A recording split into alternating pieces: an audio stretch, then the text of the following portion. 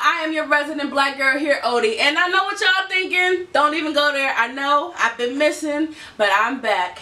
Life happens, but I am back. So today we're going to talk about the 1995 debut film from F. Gary Gray, and that is Friday. Now this film stars Ice Cube, Chris Tucker, and John Witherspoon. Not to mention we have a whole slew of recognizable and notable comedians and actors from the 90s. So much nostalgia of the 90s in this film.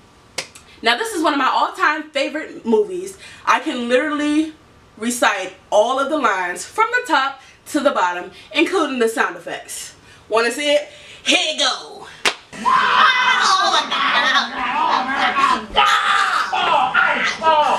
suing y'all. Oh, my neck, my back, my neck and my back. Oh, I want 150,000.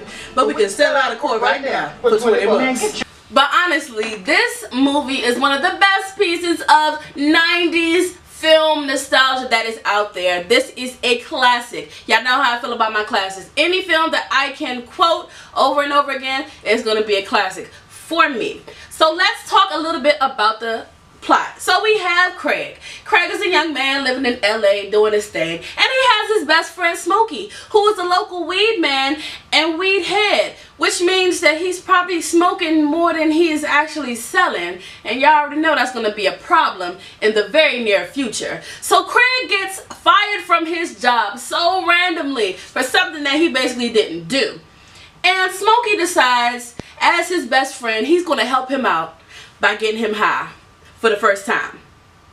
Y'all already know it's about to be a problem.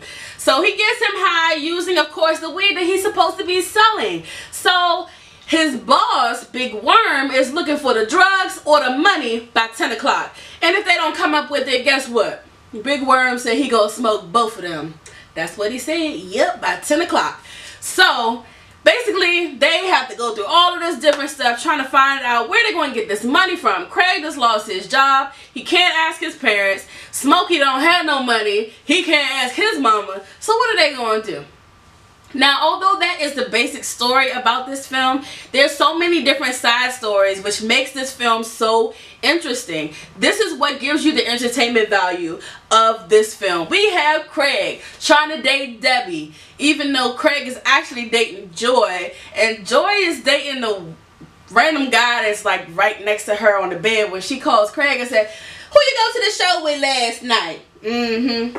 Somebody creeping around. Then we have Smokey, who's trying to get with some girl who says she looks like Janet Jackson, and she showed up looking like not Janet Jackson.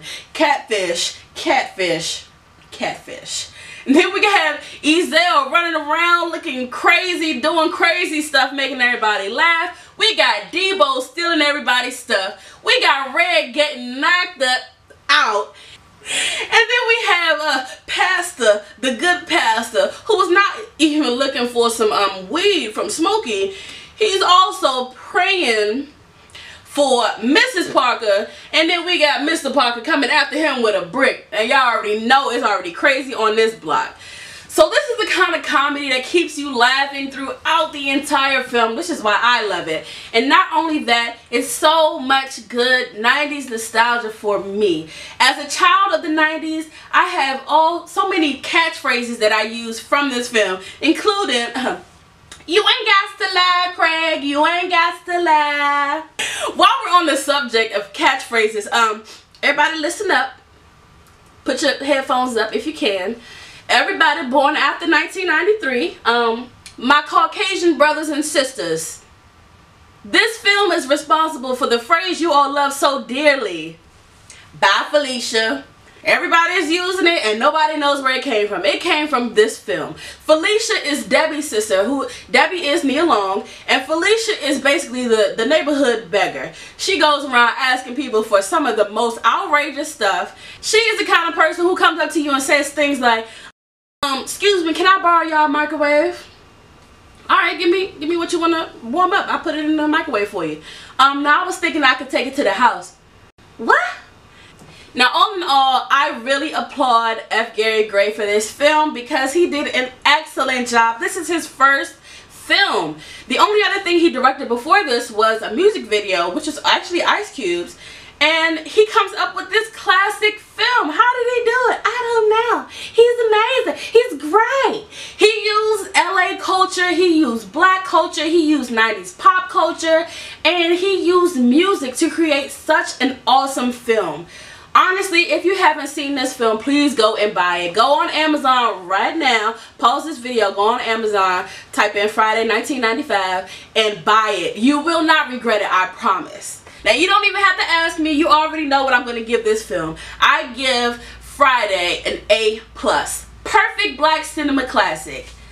So, have you seen Friday? What did you like from it? What are your favorite quotes? I want to know. Put them down in the comment section. Are you a 90s kid? Did you just find out where Bye Felicia came from? If so, congratulations. Welcome. Welcome to the culture. So, thank you all so much for tuning in. Thank you so much again. Make sure you share and like this video. I appreciate you all so much. This is your girl Odie signing off from Black Girl Cinema, and I'll see y'all next time. Bye.